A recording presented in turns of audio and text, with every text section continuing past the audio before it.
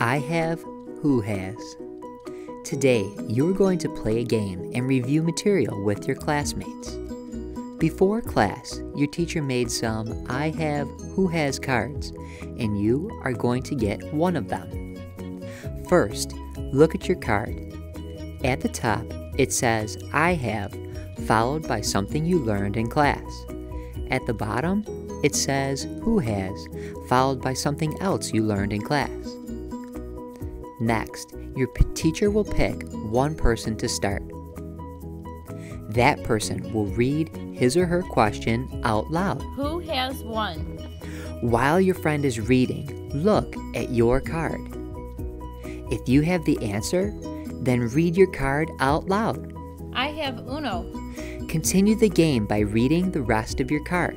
Who has 8? Someone else in the class will have your answer. That person will then read his or her card out loud, and another student will respond.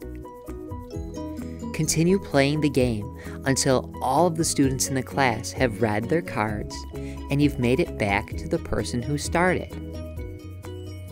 You can play the game with a timer to see if you can work together to get the fastest time in school.